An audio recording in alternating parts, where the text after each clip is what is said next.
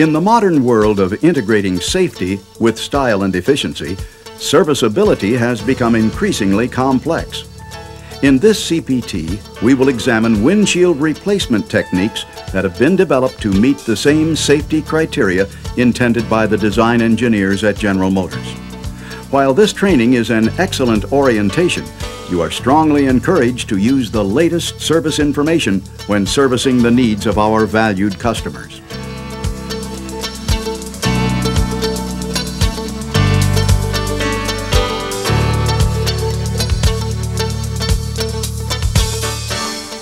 To begin our look at windshield replacement, we will discuss what tools and materials should be used.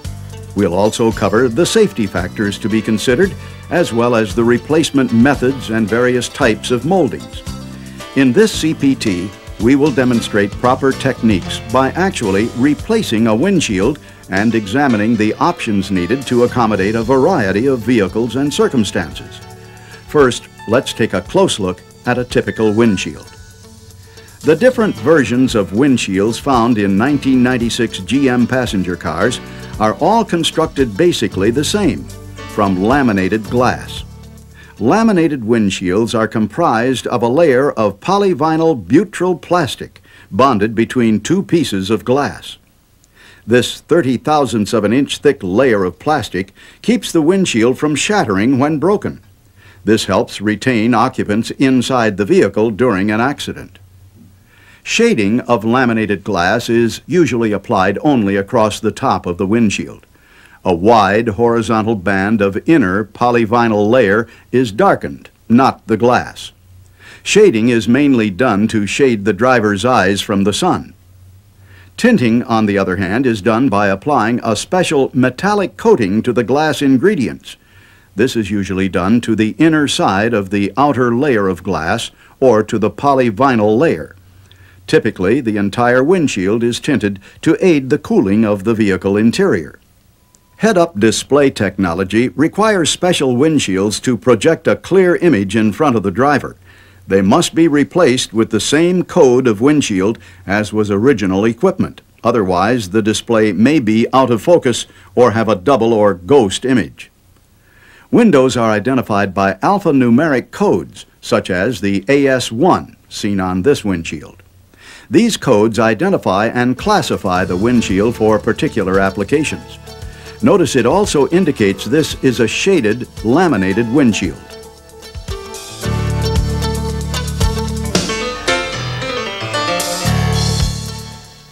The removal of the windshield wiper arms from some vehicles requires the use of special tools. Always refer to the appropriate published service information for proper tool selection. Additionally, there are a variety of common tools used for the different shapes and styles of windshields, as well as for the different methods of windshield replacement. Adhesive removal tools can include reciprocating power tools, a variety of knives, wire tools, and pinch weld scrapers. Other tools required are a rear-view mirror removal tool, suction cups, plastic paddles, and a caulking gun. As with all tools, always follow the manufacturer's recommendations for safety, maintenance, and repair of glass replacement tools. Different windshield installation methods require different tools to perform the job right. Always use the proper tool for the job. GM kit number 12346284 urethane adhesive is GM certified to meet two important regulations. The FMV-SS 212 windshield retention standard and FMV-SS 216 roof crush standard on late GM model vehicles. Glass Prep number 1 is included in the kit and is a solvent-based saline blend type primer. Glass Prep number 1 is used for surface conditioning to promote adhesion to the glass. It must be used before the black number 2 primer and urethane adhesive. Black glass primer number 2 is also known as blackout primer. This polyurethane-based solvent release primer is used to screen out ultraviolet rays and promote adhesion between the urethane and the Glass Prep number 1. Windshield mounting surface pinch weld primer number 3 is specially formulated to promote adhesion between urethane adhesives and OEM painted or non-OEM primer-only surfaces of the vehicle. Pinch weld number 3 is a methylene chloride-free polyurethane-based solvent release type primer. The directions included in the kit and on the labeling must be followed to ensure a proper repair. Additionally, these materials can have a shelf life of 9 months. However, this training recommends that you use a 6-month life cycle. Be sure your parts department rotates its stock.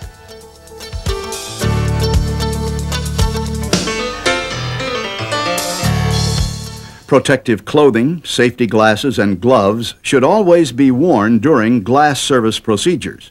Be sure to use nitrile rubber gloves when handling the urethane primers and adhesives. Working with the urethane glass repair materials deserves special attention to protect yourself and your customers. Always work in an area with proper ventilation. Avoid letting any of the urethane materials contact your skin. Thoroughly read all safety precautions on the product labels. Never intermix material manufacturer systems. Stay with one system and use the complete system. Finally, always allow for the proper curing time for the urethane adhesives.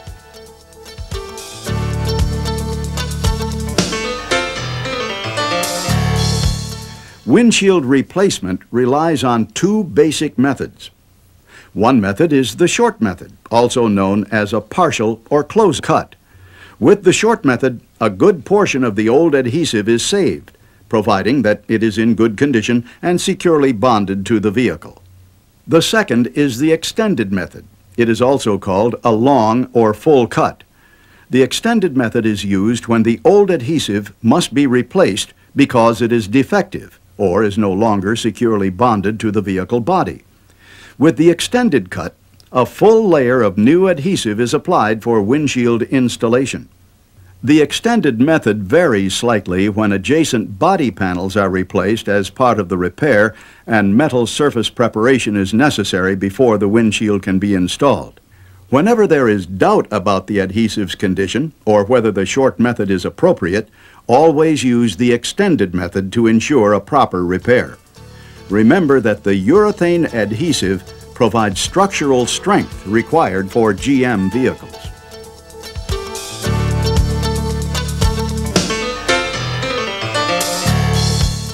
Regardless of the installation method required, the procedure begins with the proper removal of the windshield. Be sure to protect both the interior and exterior from damage. Protect the seats, instrument panel, and fenders. Remove the rear view mirrors and wipers, followed by the moldings and cowl panel if necessary to gain access all around the edge of the windshield. There are a few different styles of windshield reveal moldings, the largest difference being the manner in which they are retained on the car. Some reveal moldings are held in place with screws and are reusable if they're not damaged when replacing the windshield. Other reveal moldings, such as insert moldings, don't generally require the use of any special tools and likewise are reusable if not damaged. There are also moldings which attach to the windshield, not to the car, and are installed with the windshield. Some windshields have the molding as part of the windshield and are called modular windshields. These moldings are not removable and are only serviced by replacing the windshield. Regardless of the type of windshield, the important thing to remember is to avoid damaging the reveal moldings when they're being removed. Follow the appropriate service manual procedures for the model you're working on and use the tools following the tool manufacturer's recommendations. After removing the moldings, use a utility knife to score the exposed urethane around the entire outside of the windshield.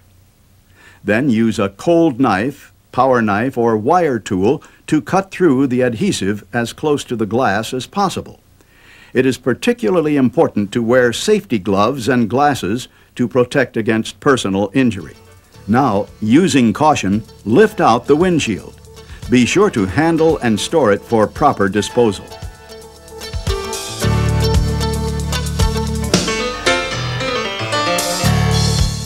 With the old windshield removed, you must now decide on the replacement method. If the original urethane is still securely adhered to the metal in the windshield opening and shows no signs of damage, the short method can be used. If it's not securely adhered or free of flaws, the extended method will be required. Next, install the reveal molding to the new windshield. Be sure to align the notch in the molding center to the notch in the top center of the windshield paint band. With the method selected, in this case the short method will be used, dry fit the new windshield into the opening. Using masking tape, tape the corners of the windshield to the car. Slit the tape at the glass edge and at the top of the molding to mark the glass location. Take care not to cut the painted surface surrounding the windshield. Then remove the windshield from the opening and place it on a window stand or inside up on a clean surface.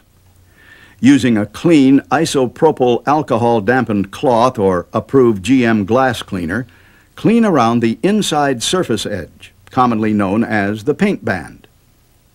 If this procedure had required the original windshield to be reinstalled, any existing urethane would need to be removed from the edge. Additionally, always make sure there is no damage to the paint band. Clear glass prep number 1 is applied around the entire perimeter of the glass edge using a new dauber.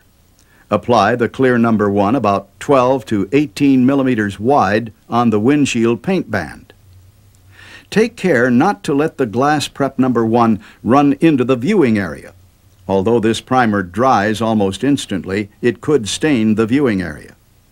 With the clear glass prep number 1 properly applied, make sure the black glass primer number 2 is thoroughly shaken and use a new dauber to apply it over the same areas as the clear glass prep number 1.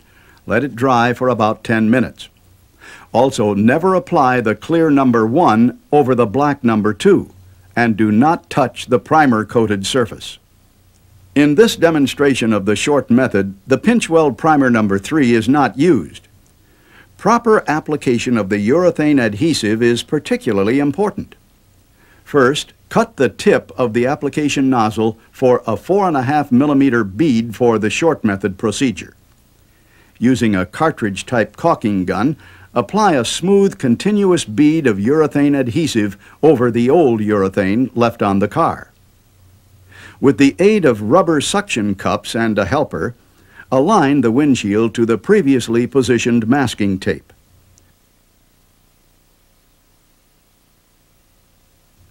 Firmly press the windshield into place and use a paddle to fill in any gaps in the adhesive.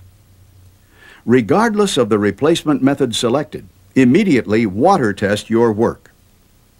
Be sure to use a soft spray, never high-pressure water or compressed air.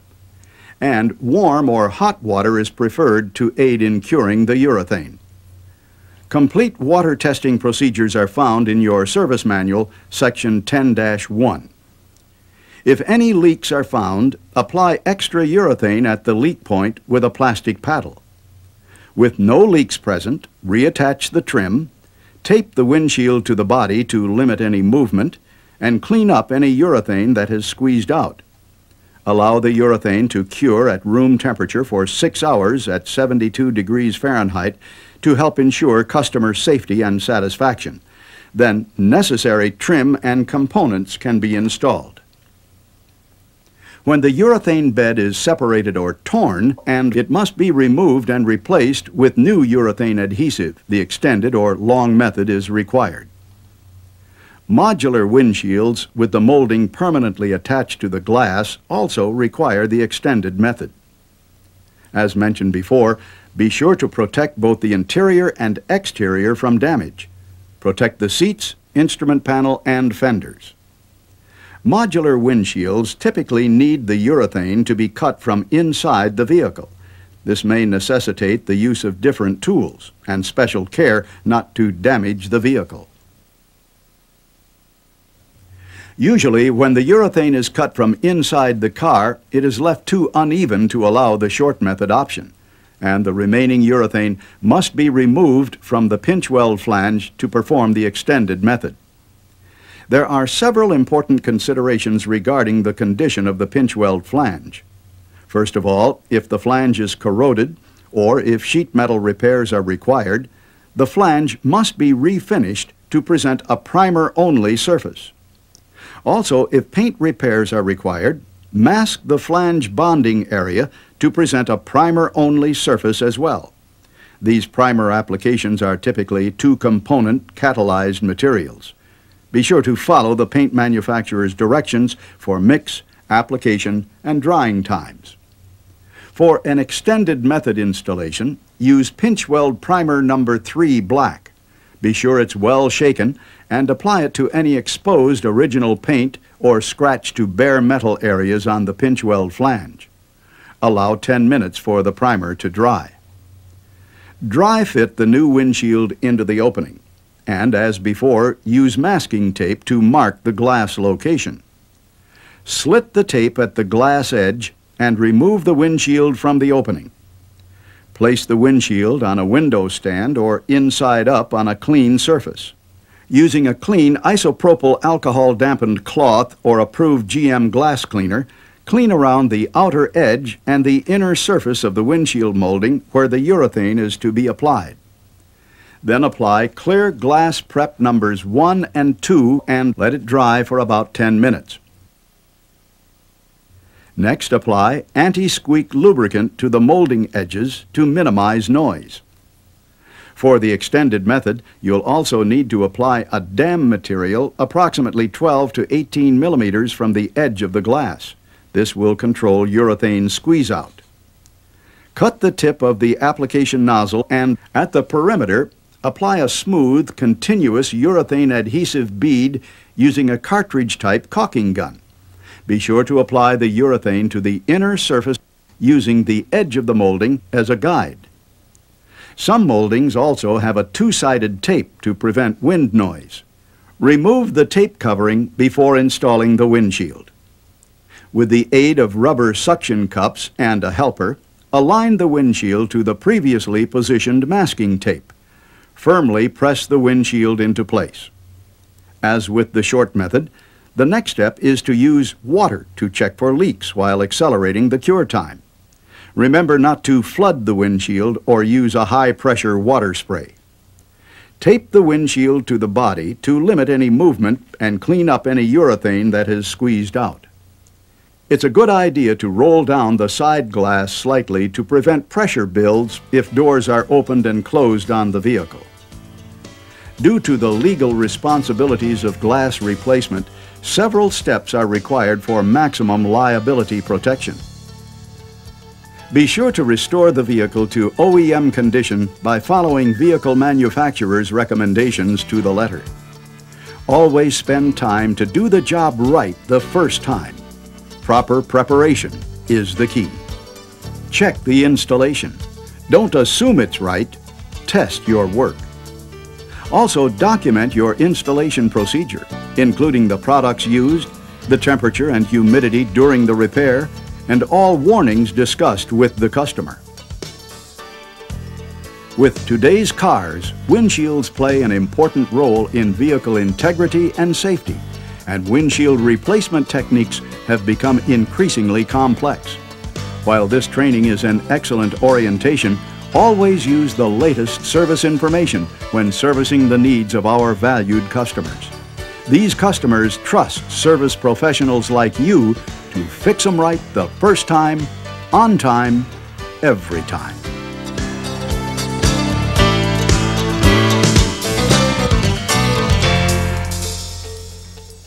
You should now prepare to take the test for this course. To take the test, you'll need a number 2 pencil and the official student attendance and test form in front of you. Make sure that the 7 digits of the course number printed in block 9 of the form match the 7 digits of the course number printed on the course book and the videotape label. Start with the attendance and test form in front of you with a clipped corner in the lower right. This is the only answer sheet you'll need for this course. In the upper left-hand corner, you'll see a series of circles under the letters A through E. When you've decided on an answer, completely fill in the circle under the letter that matches the letter of your answer. Since your test will be checked by computer, avoid making any stray marks on the form. If you change your mind, completely erase your old answer before marking your new answer.